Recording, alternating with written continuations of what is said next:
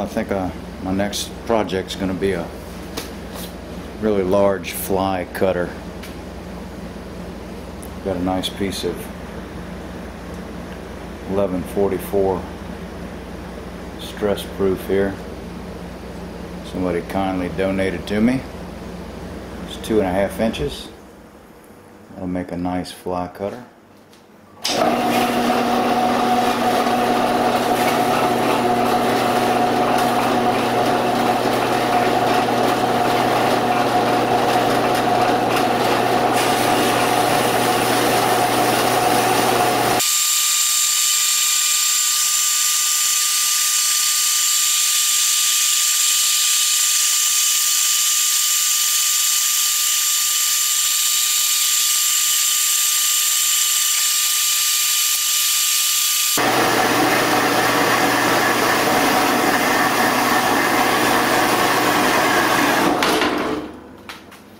That new Starrett blade cuts pretty darn good. Nice cut. 2.5 inch. 1144 stress proof. Hopefully it machines pretty good. We'll see.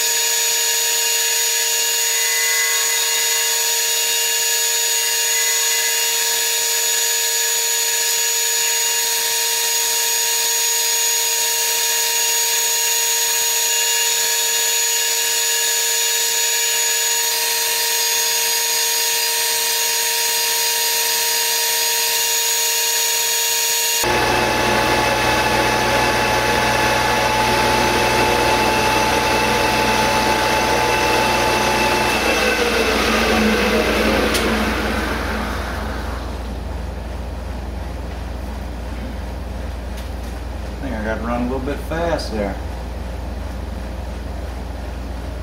A wee bit sparky.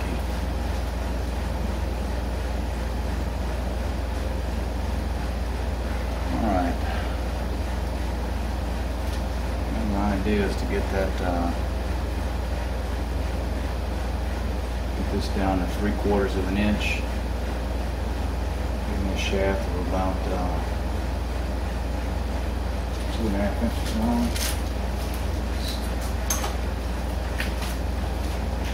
Let's see what I made here. I want to be able to fill up a collet. Let's see where an R8 go. Run in about 2.5 inches and make a mark.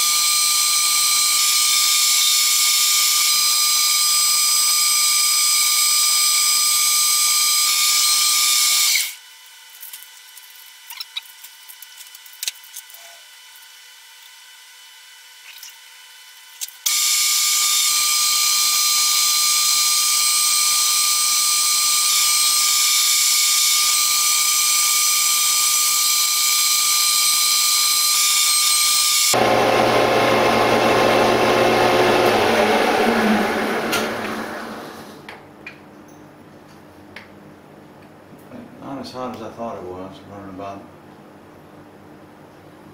105 degrees. It'll be hotter than that. So it is after midnight. I think I'm going to call it a night. Made quite a few chips. Walking on popcorn here.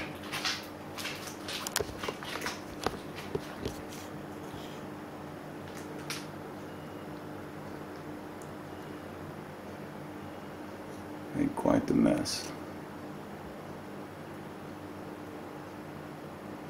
But that's what it takes to make some tools. Good night for tonight. Alright folks, I always want to admit my mistakes because I'm just learning anyway. But made a mistake when I was doing the calculations on this flat cutter. As you can see, I had a nice groove milled in it. This cutter, it's actually got to be on the exact center line, and it wasn't. Center line is way over here. I think I could do a lot better if I learned how to do some kind of drafting or 3D modeling program that would crank me out some kind of a drawing. But just a mistake I made. So I'm machining off the entire thing. And luckily I made it big enough where I've certainly got enough room on this giant monster of a fly cutter. But what I'm going to do is move the center line over to where the cutter actually falls on the center line of the fly cutter. So just a mistake that I made. Luckily I got a big rough and end mill here. I'm going to continue hogging it out and get it back down and start over again. So I'll let you watch a little bit of that.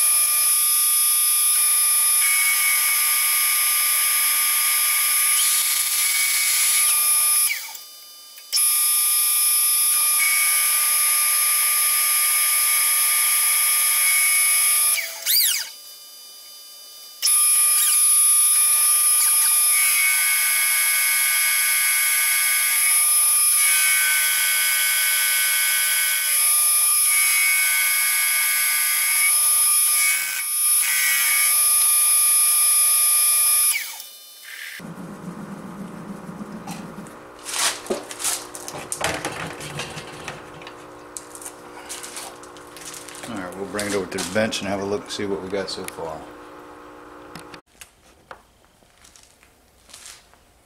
Well, here's what we got so far.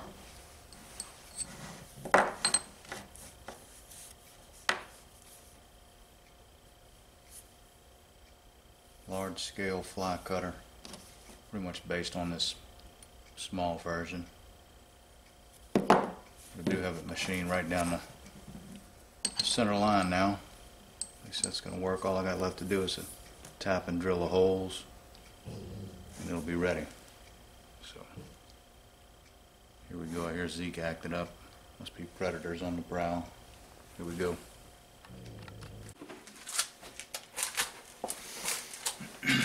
Alright, drilling the holes for the taps.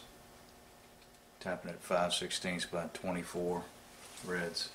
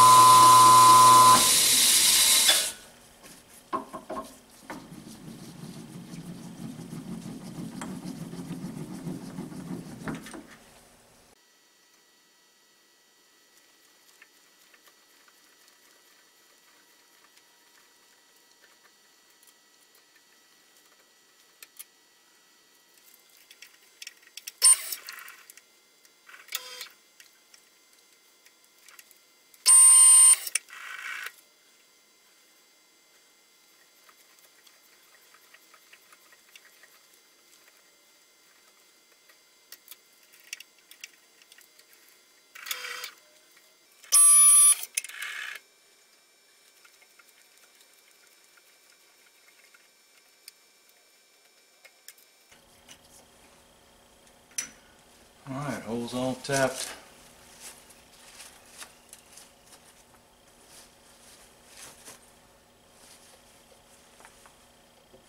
I'll do a little countersinking.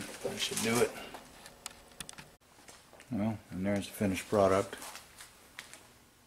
It's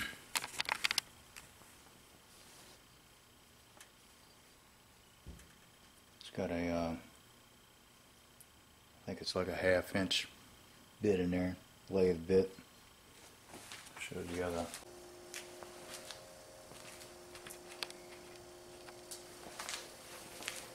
Well, here's the specs on this thing. It's 2.5 inches across, and it uses a 3/4 inch collet to hold it. So we're going to give it a try, see if she cut anything. Here we go. Give this thing a try here, see what she does.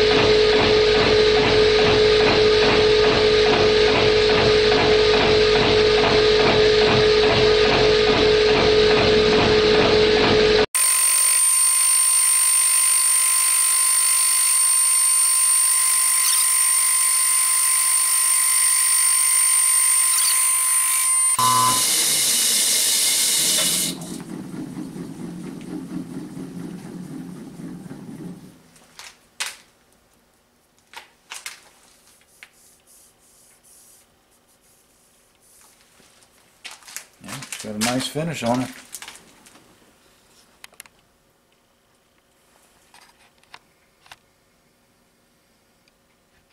Oh, come on now. Well, come here. Come here. What you want? What? Well, talk to me. Get that flea. What? I don't speak dog. What? What is it, boy? What?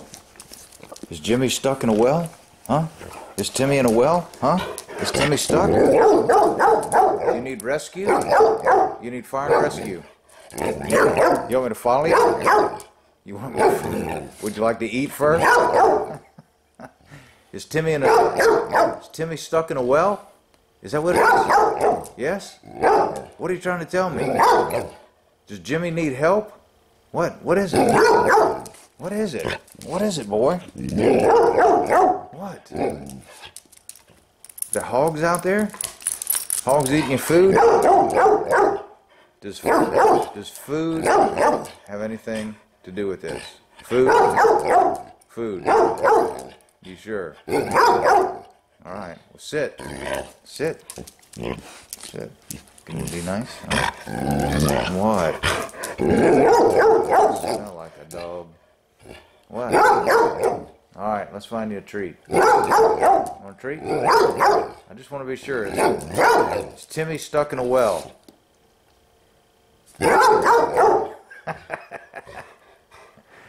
No?